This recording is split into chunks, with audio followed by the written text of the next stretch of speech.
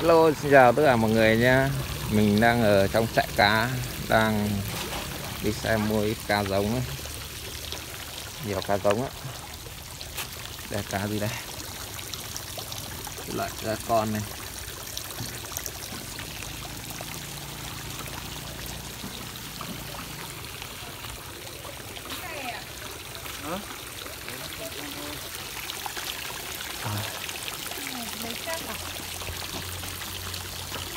Xếp loại bao nhiêu tiền chị? Loại con 1.000 với loại con 2.000. Cho em xem loại con 2.000 xem nó to như nào.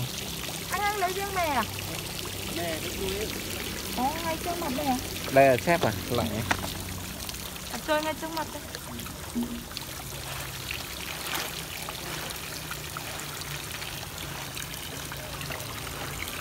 Đây là loại 2.000 hả chị? Ừ.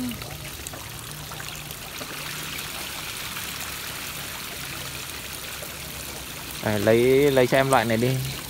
Lấy cho em khoảng 50 con. 50 con rồi hả? Vâng. Còn lấy gì nữa? Mỗi loại này thôi. Lấy riêng chết rồi hả? Vâng. Không lấy cá gì thêm à? Không. Ăn nuôi ít đấy. Chưa em thả rồi. Em thả chấm rồi. À? 2.000 anh ạ. Chưa em thả chấm rồi, bây giờ thả thêm mấy con xếp thôi. Đây là lấy riêng chết. Anh lấy bao nhiêu mẹ thôi?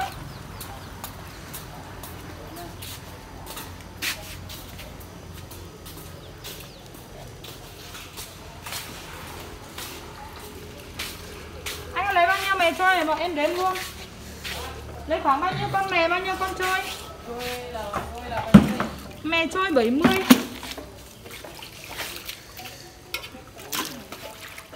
Mè trôi 70 hết.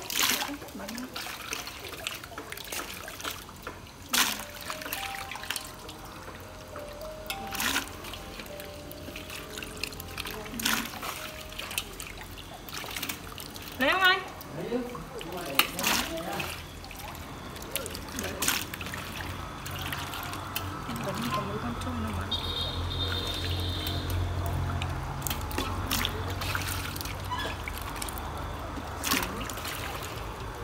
Mười là 50 con.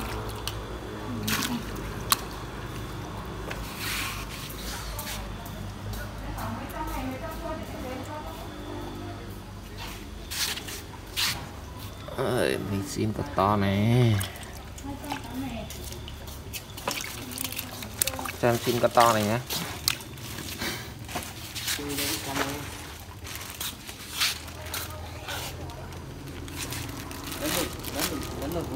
Con nó không đều được đâu anh ạ. Cá chết lúc nào cũng bị phân đàn. Lọc thì lại sợ nó bị xước chết, em không dám lọc. Con to bù con nhỏ. Lọc nó hại cá lắm, người mang về cũng ảnh hưởng, mà mình để lại nó cũng ảnh hưởng. Nó xước cá. Cá chết nó không đều các cấp của nó mà. Đấy là nó cũng phân đàn.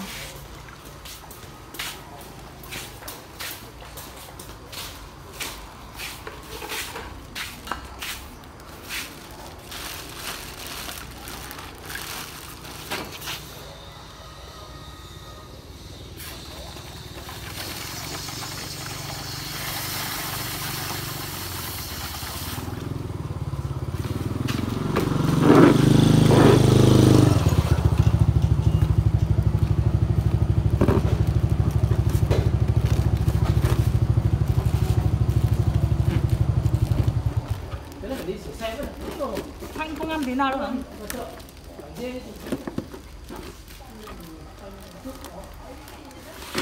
Cá mè. Đây là chép này, 50 con chép đây. Trôi nữa nha, chưa biết lấy bao nhiêu. Bây giờ mình sẽ mang cái số cá lúc nãy mình mua đi ra ao thả nha mọi người. Đây là cái ao nhà mình. Nó đây vừa là một cái ao thả cá và vừa là một chỗ chứa nước để tưới mấy cái cây hoa quả mình trồng ấy. Đây là số cá sáng nay mình mua đây, 50 con cá chép. Cái ao này mình đã thả cá chấm rồi, khá là nhiều cá chấm bây giờ ăn lá sắn rất là mạnh, ác rồi đấy. Bây giờ mình thấy nó nước hơi đục đục một tí, mình mua thêm tí cá chép vào cho nó ăn phân cá chấm ấy. Bây giờ mình sẽ dừng điện thoại, mình sẽ thả cá nha mọi người. Cảm ơn tất cả mọi người đã xem video của mình.